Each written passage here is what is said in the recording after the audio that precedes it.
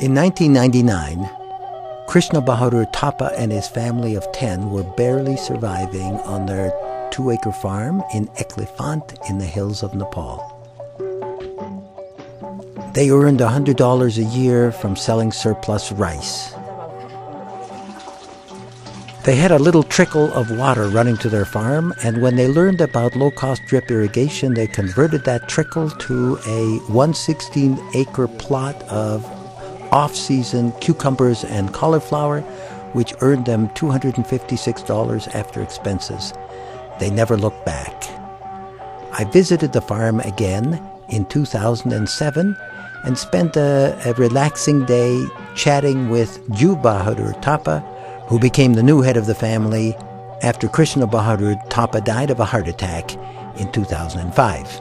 Now, this family of 10 is earning a remarkable $4,800 a year from a variety of creative enterprises. These include a milk business, selling milk from their 4 cows and 4 buffalo,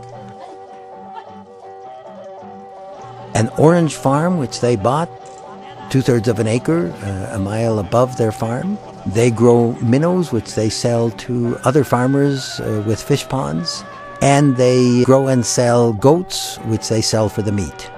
Now all of the 5 young children will go to school as long as they want to, in contrast to the 2 wives of Krishna Bahadur Thapa, who are illiterate. And Du Bahadur Thapa and his family have many dreams for the future and are very happy now that they are prosperous, have all the food they want to eat, and they've moved into a new $2,300 house that they built with their earnings.